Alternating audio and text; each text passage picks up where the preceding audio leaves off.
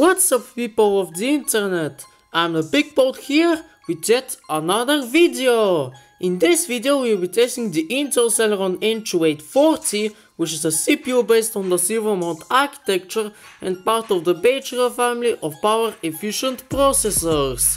It has 2 cores with no hyper-threading of course, and it has a burst frequency of up to 2.58 GHz. The Celeron N2840 has the Intel HD graphics page rail as the integrated graphics, which have 4 unified shaders and a burst frequency of up to 792 MHz in the Celeron's case. It's also based on the same Ivy Bridge architecture as the Intel HD 4000 with Glenov. We're using the latest drivers for it available. We also have 4GB of RAM in single channel mode, as well as a 500GB hard drive for the operating system, and also in which the game that we'll be playing today is installed. As for operating system, we're using Windows X Lite Redstone Revival version 2.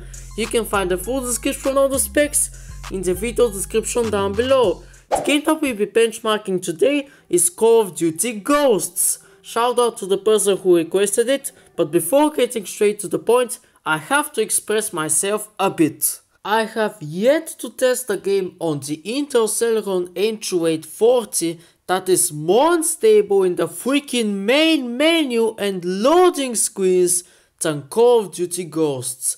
I'm not kidding at all. Upon starting the game, the menu would freeze for a minute and it's really choppy and stuttery afterwards. Now, going to the config file of the game, which for reference is located in your game directory, players2, config.cfg, in it you can change the SATA intro value from 1 to 0, which can make the main menu a little bit more stable for some people. Oh, and guess what happens when you try to change the graphic settings? The game freezes. You have to use the magical Control plus Alt plus Delete combo and sign out of your Windows several times just to be able to adjust the bloody settings to optimal ones. Is the reason why I'll be changing the resolution from the configuration file instead later on. The screen mode that is slightly less unstable with our Celeron than the other screen modes in this game is windowed mode, so we will be using it for today. As for the loading screens, in general, thanks to the raw power of the Intel Champion N2840, it takes an eternity to get into any proper Call of Duty Ghosts action. Not to mention that for the first 2 to 3 minutes, even that freezes and potentially locks up the entire operating system for a while. However, I have discovered a method to reduce those loading times at least by a bit, which I will share in the pinned comment down below. I forgot to mention, I'll be using the memory duct app once again, set to clear the RAM when it reaches 90%. Celeron, why do you have to be so fucking slow? Let's finally get straight to the point.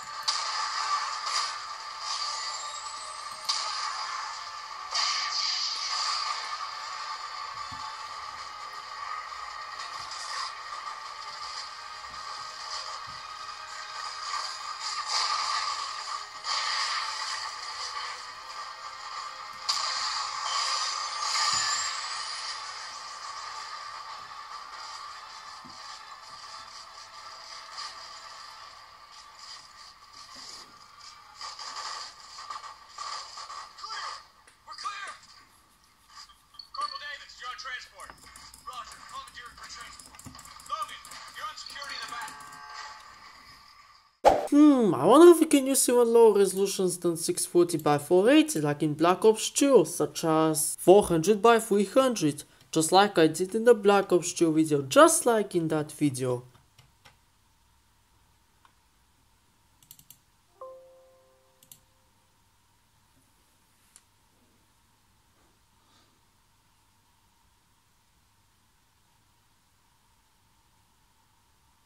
Well, it seems like unlike Black Ops 2, Ghosts simply reverts to a higher resolution. You can tell it's definitely a higher resolution than 400 by 300 by looking at how small the MSI Afterburner overlay is.